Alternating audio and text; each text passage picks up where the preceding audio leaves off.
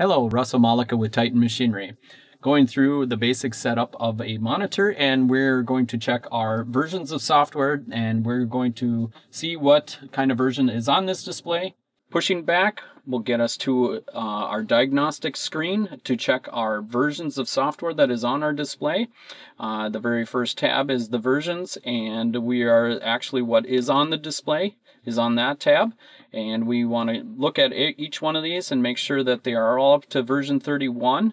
If you don't know what version is the latest version, you want to contact your dealer, local dealer, and find out what version you do need to have on your display.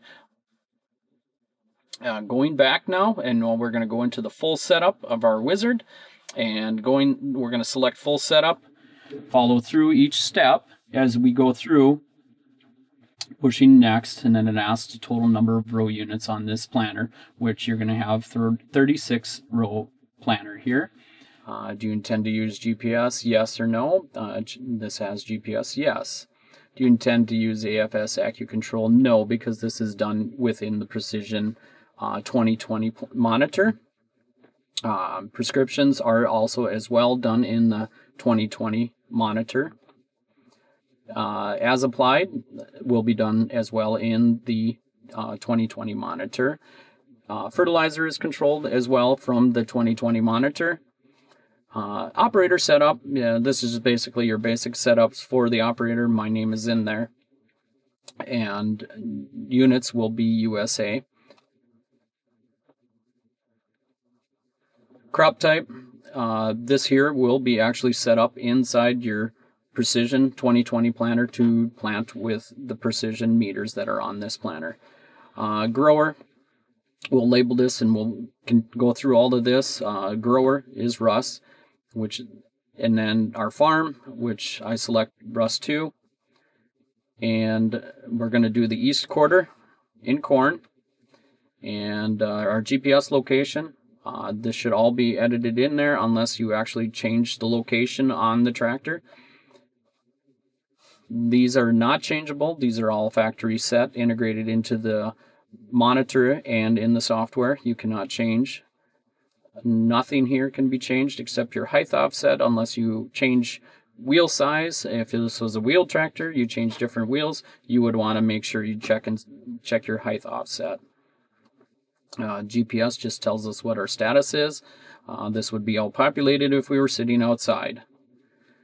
And our correction type, if we had RTK and when we were planting corn, we would want to change it. Right now we only have WAS or anything that has to do with OmniStar, HP, XP. GPS alarm, we leave that set to no. Implement setup, it gives our sections. This is a 4-section, so each section is going to have 9 rows in it, and obviously totaling to 36 rows.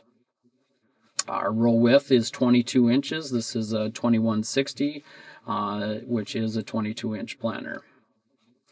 Our bar distance, which is really important as far as the distance from the front axle to the row units, where the seed does drop down. We want to measure that distance and enter it in here.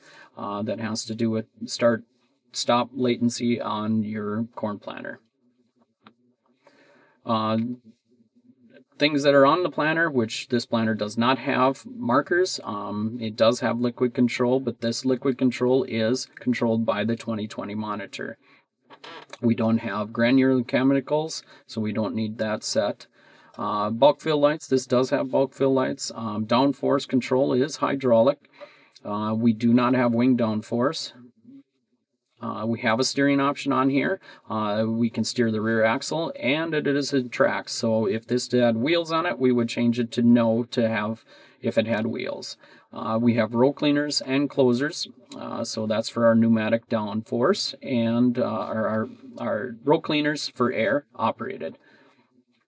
Work condition, we're setting this to corn 2021 because that's what we're going to be planting, so we can further find our information on our screen.